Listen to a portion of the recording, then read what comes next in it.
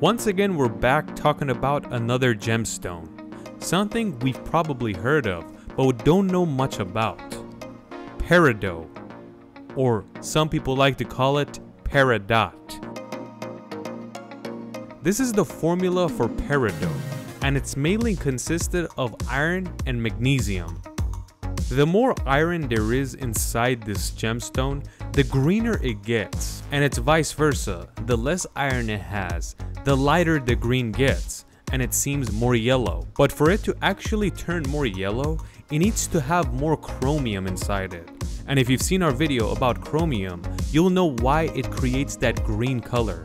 Most gemstones are created in Earth's crust, but just like diamonds, peridot is created inside the mantle, which is deep beneath Earth's crust right here. So what you're saying is that humans dug all the way down there to pull this peridot out? No, it's not like that, because that would be crazy. The peridot got hand delivered to us, but it took a long time because it came with a volcano. So anywhere on Earth you can find peridot, there's probably a volcano nearby. There are other methods that you can get peridot as well. Like for example, this is a peridot that was taken out of a meteor. These types of peridot are extremely rare, but you can still find them. And to know where it came from is pretty much impossible, because these asteroids were coming from space for probably millions of years, and they crash landed on Earth without burning up in the atmosphere. And millions of years later, we found them. So it's quite impressive that we actually have these. You can find these peridots everywhere too, like in China, in the US, which are completely different sides of the world, but you can find the same material. Usually the most common way you can find peridot is between basalt rock. These rocks are created inside a volcano, and when it erupts, it comes out and hardens. So that is the reason you can find peridot inside them. Do you know what place consists the most amount of peridot? Right here. It's in the Red Sea, and it's called the St. John's Island, or the Zebarjad Island. This is a very small island, and it belongs to Egypt. Around 300 BC, it was the first time that the Egyptians started using this gemstone for their jewelry, and they first found it on this island. The biggest peridot was also found in this island. It's a 311 carat piece, which is insane. And right now you could see it in the Smithsonian Museum in Washington, D.C. In terms of countries, the most amount of peridot you can find is in the country of Afghanistan and Pakistan. But in terms of density, it's mostly in the Zebarjad Island. But for reserves, these two countries win the cake. You could say that peridots were the kryptonite of emeralds. It is insane that you can mistake peridot with emerald, which is a highly precious gemstone, and it's much rarer and much more expensive. Even in ancient Egypt, where emerald was extremely valuable, sometimes they mistake peridot with emeralds. When they tested some of Cleopatra's jewelry, they realized that some sections it had peridots instead of emeralds, and that was by mistake. You can't mistake all peridots with emeralds.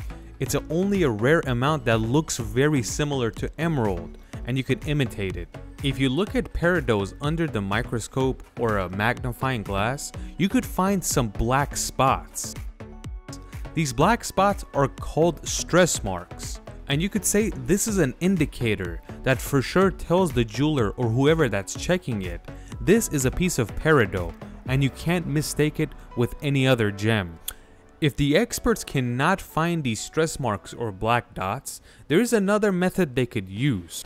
There are these needle-like cracks inside peridot that indicates that this is genuine peridot, and it's not something like emerald or anything else. Of course, all of these have to be looked at under a magnifying glass, and these are different methods jewelers use to tell these gemstones apart. Even though peridots were created deep in the Earth's mantle and they came out of a volcano, they do not like heat. If you give them too much heat, they could crack. Even if you put a piece of peridot inside your pocket and put your pants inside the washing machine, the heat of the washing machine could crack this gemstone, so you have to be very careful handling it. Just like we said, you can find plenty of peridot next to locations that have volcanoes, like St. John's Island, Afghanistan, and Pakistan, but they don't actually open up a mine and take it out of the ground. The most amount of peridot that's collected around the world is in this location, called Manchuria, China. Most of the world's peridot is from here usually. When the French first visited Egypt and they got familiar with peridot, they got familiar with the Arabic name for gem, which is Peridots. When they heard this, they used this name on peridot, and that is the reason it's called peridot, because that's what the French call it now. In English, you can call it peridot or peridot. The Romans were also introduced to peridot with the Egyptians when they took over, and when they saw it for the first time, they called it night emeralds, because unlike emeralds which are dark at night, peridots shine at night.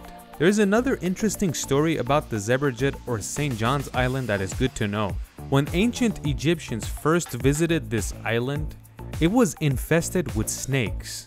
But when they realized there's so many gemstones here, especially the peridots, they were willing to risk their lives for their leaders so they can collect these gemstones. And they visited here so much that they eradicated the snakes that used to live here.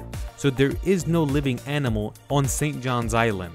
You should be familiar with Hawaii because we've made a video on it. Hawaii is basically an island range that are all volcanoes. And millions of years ago, they came out of the ocean floor, and that is why they're still mostly active. So that means there's a lot of peridot around this island.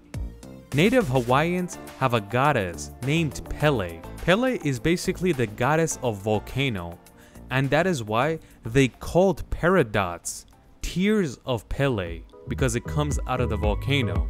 Unlike other gemstones like diamonds and sapphires, you can't find lab peridots.